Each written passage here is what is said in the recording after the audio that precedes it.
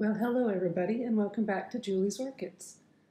So today I just wanted to do a quick follow-up on some of my slipper orchids. The two in the front I repotted on camera, whereas the three in the back were potted up on the same day, but off camera. Now, I picked these particular plants for several reasons.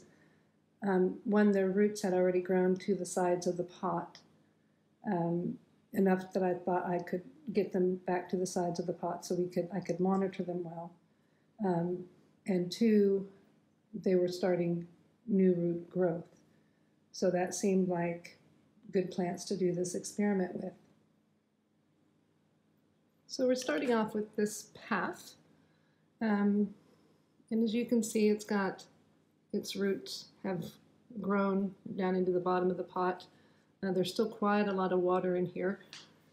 This is Sunday, so these were just watered yesterday. I'm now getting everybody back onto the same weekly routine of watering. But what I'm seeing right here is the growing root tip is still healthy and alive. It hasn't turned colors or anything. This root growing right through here appears just fine. And this is what I really wanted to point out. Now, I don't know if you can see it. It kind of looks like there's a mold or a fuzz or something growing around here. Now, this is a root tip that is stuck and is sticking to the melamine cup. I've been watching these over the last several years, and it's kind of fascinating to watch as they sort of fuzz out. So I'm going to keep monitoring this one for the next few days, but I believe that this one is putting down its velamen to stick it to the side of the glass here, and then it's going to keep going right on down. So there's that one.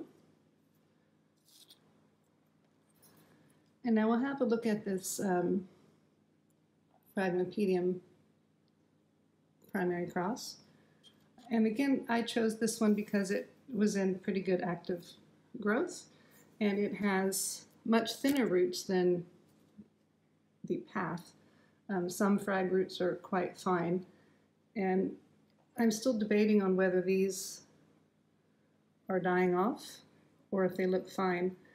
So far they've been staying this same color of green, which is of course sort of the color that these ones came out, so I'm thinking they're okay, but this one here is turning brown, so I'm not happy with that.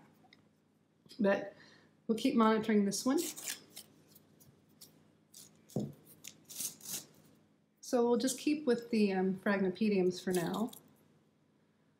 And that is that species. And again, I picked this one because it was putting out new roots. I had over-fertilized it a bit and got some leaf tip burn. This has been turning a bit yellow, but I'm assuming that's from the new root. There's one growing sort of in that leaf join, and I got a little bit of a sunburn there on it. But as you can see, this one has more path-like looking roots. They're a bit thicker, but they're still kind of thin. And again, we see right here that sort of fuzz coming right along this growing root tip. So this root tip is happy,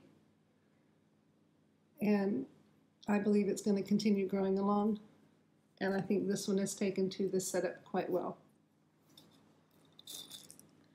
So next on our list is,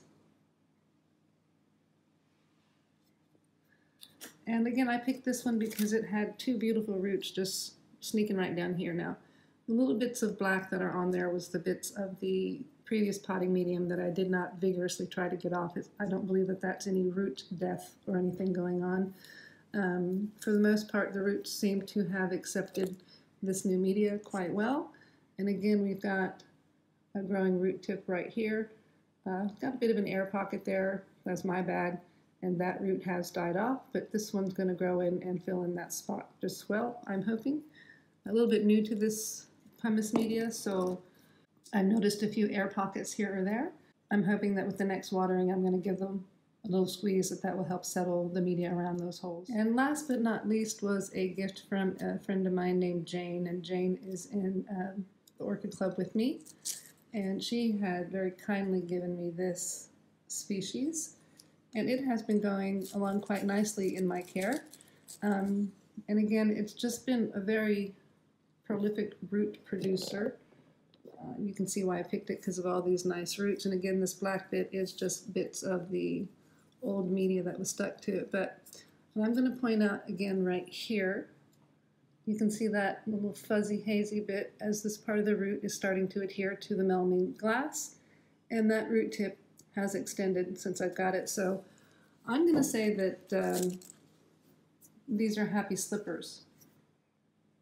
Well, there you have it, guys. So 12 days later, and the slippers seem to not be objecting. I can say I'm really quite happy with the way things are going, and quite so happy that, to be honest with you, I have repotted the entirety of my slipper orchid collection into this setup.